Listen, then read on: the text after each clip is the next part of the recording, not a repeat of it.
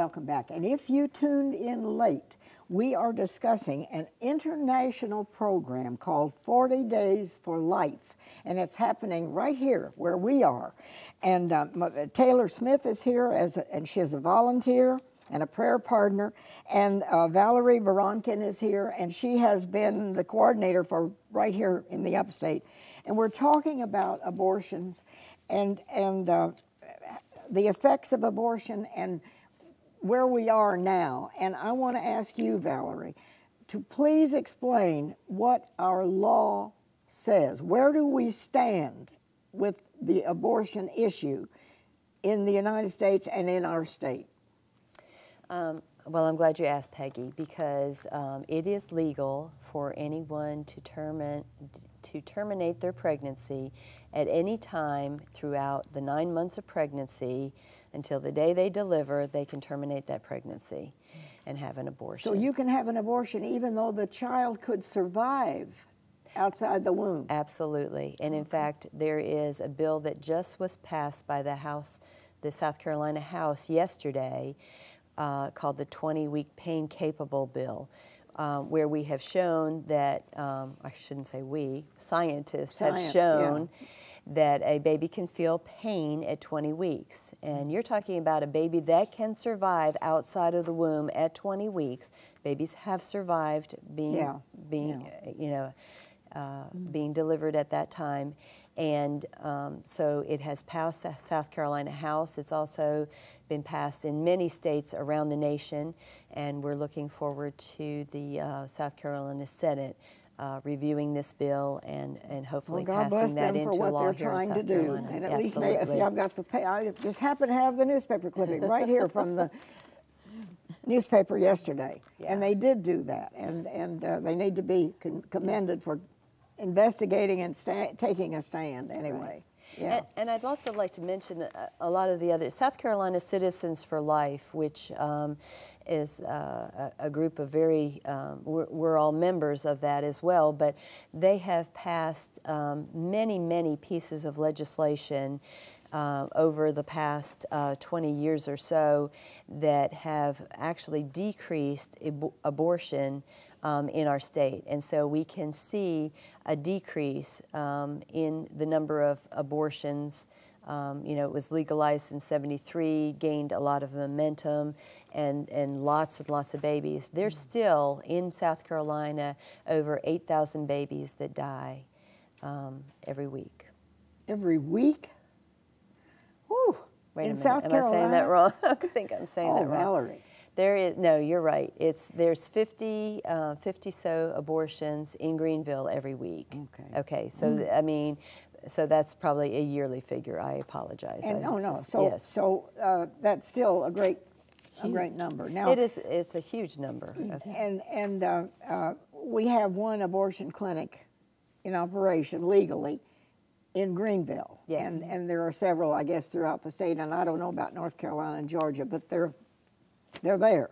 They are there. Okay. Now, I want to ask about this law that I believe is on the books, that everybody who goes in, every woman who goes in to have an abortion, has to be shown a video of the fetus in the womb. Mm-hmm. Now, that is a law. Am I right? Yes. And it all depends on how it's presented to the woman.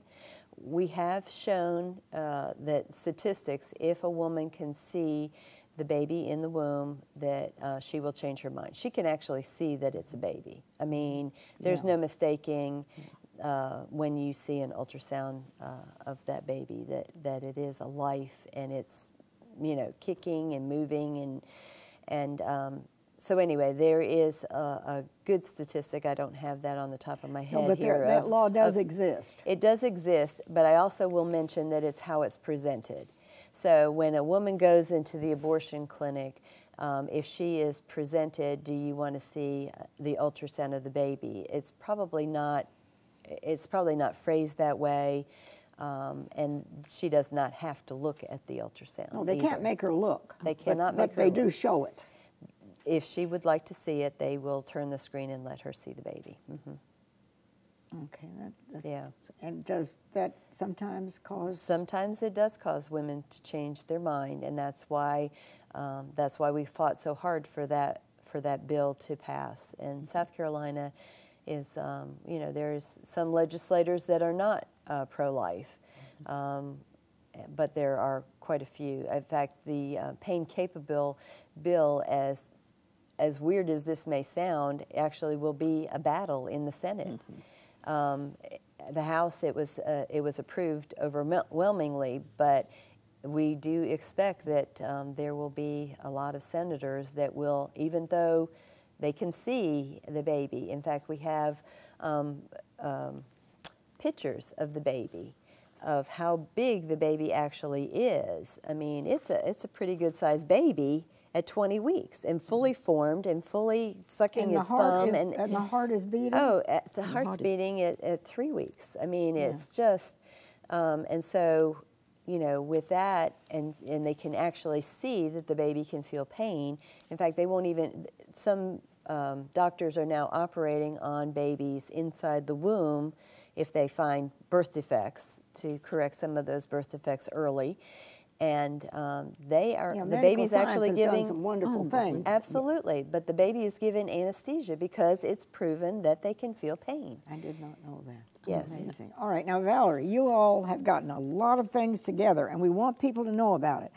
The 21st of February, Saturday, is like a kickoff, or so. Tell us about it. We'll have a kickoff rally, and there'll be lots of people there. We'll have actually a young woman who is trying to start a home for women in crisis pregnancies. She'll be there to give an update on what's going on with that home. And then we'll also be giving people a legislative update, and then we'll have some music and prayer.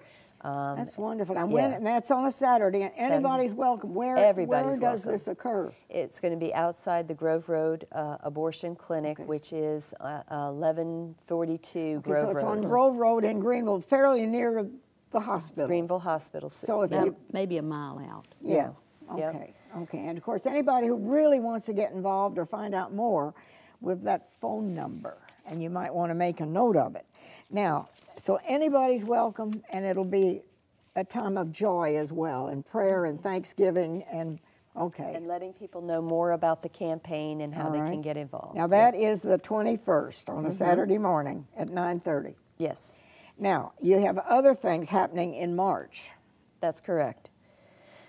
We are thrilled that the National Outreach Director for 40 Days for Life will be coming to South Carolina. Now, he is the director for all of North America. Yes.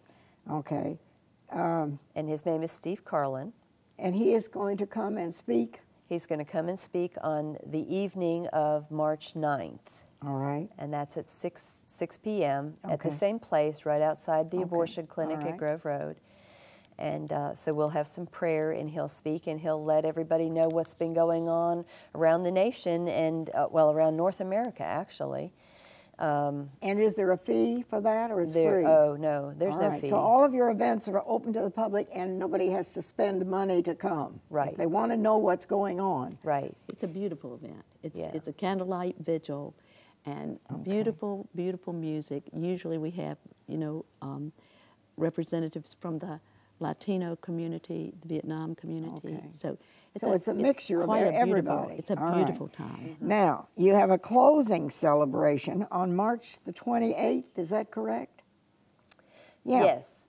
Yes, that also, and that is, we're waiting for a little bit warmer weather. Oh, let's hope so, yes. So we will actually have that on the lawn across from the abortion clinic. Right. The people that live there are very pro-life and have allowed us to use their property. There's 2 acres there.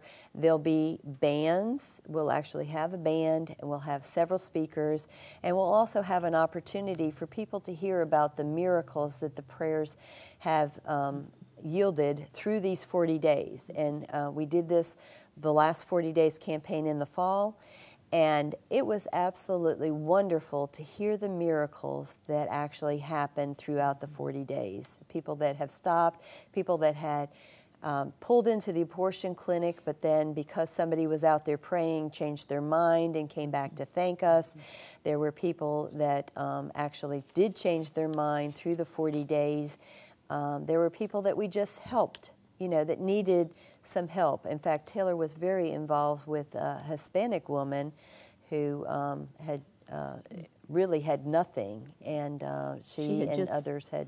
She had just arrived from maybe, I don't know, maybe Guatemala, I can't remember now, but she came, they came up and they stopped, and we went over and spoke to them, and she was coming, she had been directed to the abortion clinic to get ready to have this baby. She was ready to deliver,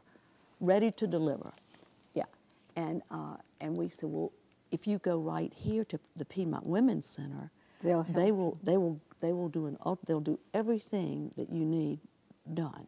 And so we did talk her and her friend into coming out and going around, and then we went in to the center with her and made sure that if there were any fees, anything like that incurred, we would see to it that they were taken care of. And as a matter of fact, another one of the volunteers that was in prayer there that day gathered clothing for the baby and clothing for the mother, everything. So it was a wonderful, wonderful morning. Well, what you are doing, we want everybody to know this is not one church, one denomination, it's everybody. And if maybe you're not able to attend any of these things, but you can still pray wherever you are. Yeah. And that you're inviting people and asking people for support, for prayer. Yeah, and it's a beautiful, beautiful thing that you're doing. And when I think about all that has gone into this, it's amazing. 40 Days for Life, and I'll keep the information here if you didn't get it. But there is a local phone number, which is 864-329-0044. Couldn't be easier. And you can find out all the things that will be going on, and you can lend your support with prayer. Thank you for coming. Well, thank you Bless for having you us. for what you're doing. Thank you so much. And wherever you are, we wish you joy. And we'll see you next time.